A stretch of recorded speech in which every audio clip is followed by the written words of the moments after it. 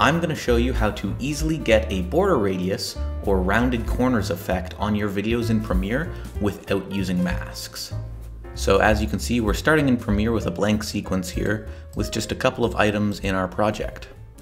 We're going to start off by pulling in a background for our video, and we're going to grab this lovely time lapse of a road in Russia. I'm going to jump to the 10-second mark and put a cut in there, and then drag out our background to match. So that we can see the rounded corners once we get them on there, I'm going to shrink the size of our road a little bit. We're going to round out the edges by applying an effect called Roughen Edges. We can find that by going to Effects, Stylize, Roughen Edges. Drag that out and put that onto the clip that you want to round. Now, Roughen Edges is a very cool effect that can stylize the border around your image or your video, but we're going to be using this effect for the rounding out aspect of it.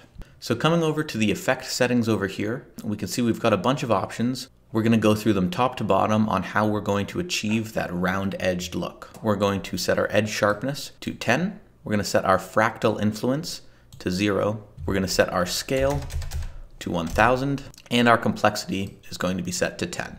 Now that we have all of the basic settings out of the way, the only one that we have left that we'll need to play with is the border. You can think of the border setting as the actual border radius that we're going to be setting. Let's start us off at 200. As you can see, we've got a nice round edge on our video now. Now, the thing that is a little confusing and a little concerning when you're using this type of rounding on the edges is that when you press play and you play through your composition, you're going to see that the edges pop out and they look kind of jagged and kind of sharp. This isn't something that we need to worry about. It's only going to look like that when we're playing it through Premiere. Once the file is actually rendered out, we're going to see these nice crisp borders around the edge. And that's all it takes to round out the edges on Premiere.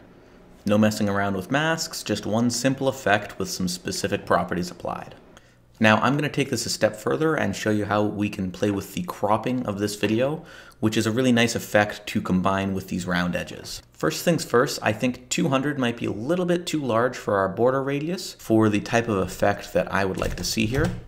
For our animated crop with the border radius, we're going to go ahead and pull in the crop transformation and drag that out onto our time-lapse video.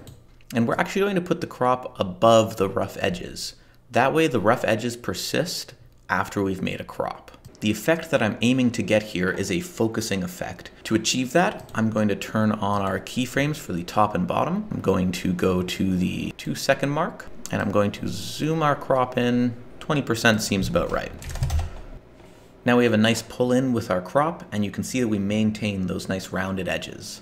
One other effect that I really like to combine with these two is the classic drop shadow. So we're going to search up drop shadow, throw that on our time lapse. So now we have a nice 3D effect going on with our drop shadow, and that drop shadow is going to follow as we crop down our image. Let's top this off by throwing on some text, and then we can render this out and see how it looks.